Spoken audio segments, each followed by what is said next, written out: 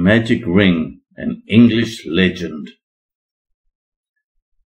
Once upon a time there lived a young farmer. He worked very hard, but was very poor.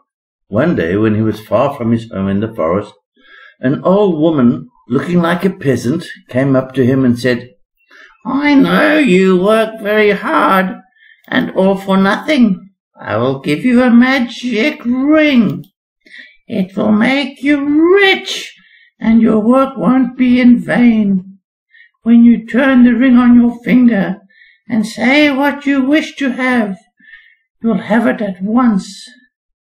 But there's only one wish in the ring, so think carefully before you wish."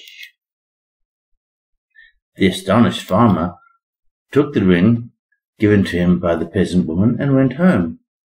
In the evening he came to a big city. There he went to a merchant and showed him the magic ring. When the merchant heard the astonishing story, he thought of a plan. He invited the farmer to stay in his house for the night.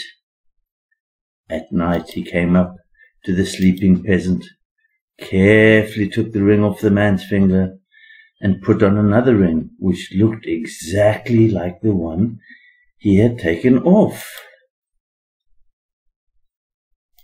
In the morning, when the farmer had gone away, the merchant ran to his shop, shut the door, and said while turning the ring on his finger, "I wish to have 100,000 pieces of gold."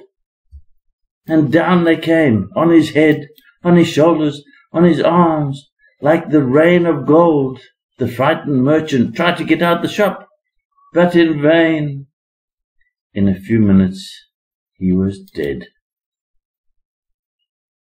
When the farmer returned home, he showed the ring to his wife. "Take a look at this ring," he said. "It's a magic ring. It will make us happy." The astonished woman could hardly say a word.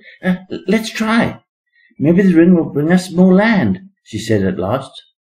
"We must be careful about our wish. Don't forget, there's only one thing we may ask for," he explained. "Let's better work hard for another year, and we'll have more land."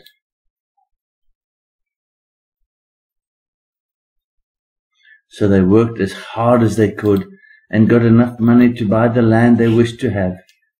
"What happy people we are," said the farmer. "I don't understand you," answered the wife angrily. "There's nothing in the world we can't have, and still we spend days and nights working as hard as before because you don't want to use your magic ring." 30, then 40 years had gone by. The farmer and his wife had grown old.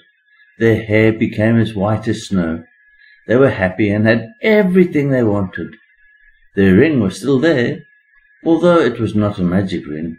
It had made them happy, for you see, my dear friends, a poor thing in good hands is better than a fine thing in bad hands.